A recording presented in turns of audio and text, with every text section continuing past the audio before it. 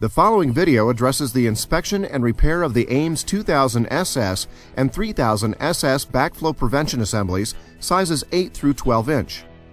Before beginning any work, familiarize yourself with these procedures to avoid harming yourself or damaging the assembly. A copy of the following procedures, as well as specification sheets, repair kit ordering information, and additional product resources can be found online at amesfirewater.com.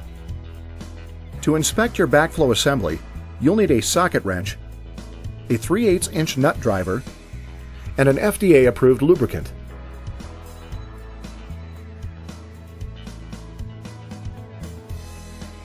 To begin your inspection, shut down the water supply by slowly closing both the outlet and inlet shutoff valves. Relieve any air or water pressure trapped within the system by slowly opening the number 2, number 3, and number 4 test cocks. Disconnect the 2 bolts connecting the groove coupler.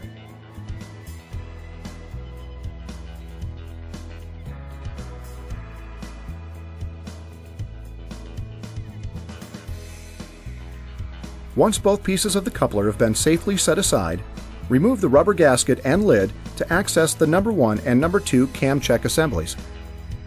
Inside the assembly, you'll observe 2 checks differentiated as the number 1 and number 2 respectively.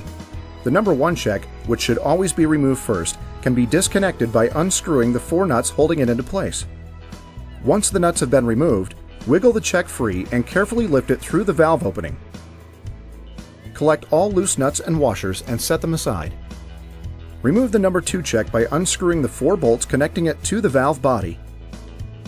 In doing so, be careful not to unscrew the 2 bolts linking the centerline access bar to the check. With the bolts disconnected, rotate the check as shown using the centerline access bar to position it for removal. With the unit correctly positioned, carefully lift it through the access port. Collect any loose bolts or washers and set them aside.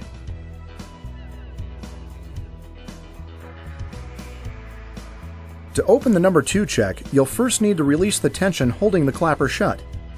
Locate the 2 cam arm torsion springs. With a 3/8 inch nut driver placed over the torsion spring, move the spring away and around the retaining bracket to release the tension. Do the same with the second spring and the cam arm will open with no tension.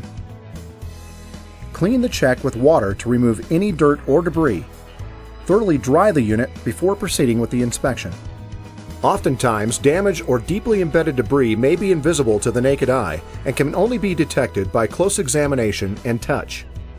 Inspect the check body, the clapper, the seating area, the rubber sealing disc, O-ring, and any additional check components for dirt, deeply embedded debris, or nicks and cuts.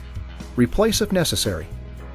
For closer examination of the disc retainer can be removed by placing 2 bolts opposite one another and loosening the retainer with a large screwdriver placed between them.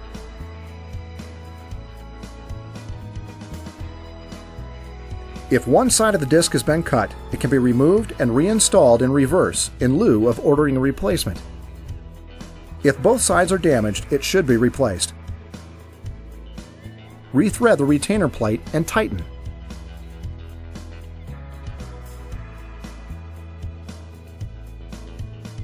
With the check cleaned and repaired, replace the torsion springs.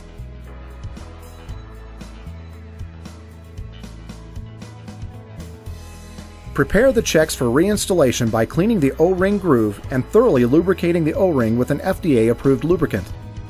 Lubricant should help to keep the O-ring in place during reinstallation.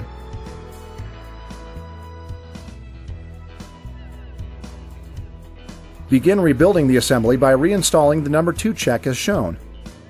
The number 2 check should always be replaced first, followed by the number 1. With the check in place, evenly rethread the bolts, being careful not to over-tighten. If the O-ring should happen to become dislodged during reinstallation, remove the check from the assembly and refit it into the O-ring groove.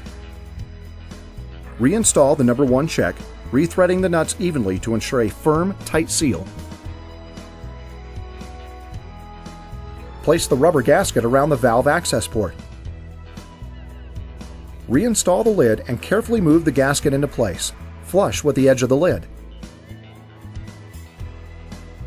The coupler should be reinstalled around the gasket and lid, tightening the bolts evenly with a socket wrench until the coupler makes even pad-to-pad contact.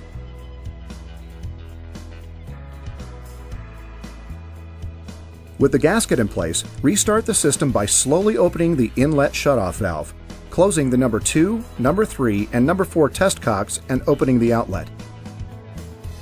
For more information on local startup and testing procedures, consult your local municipality or manufacturer's representative.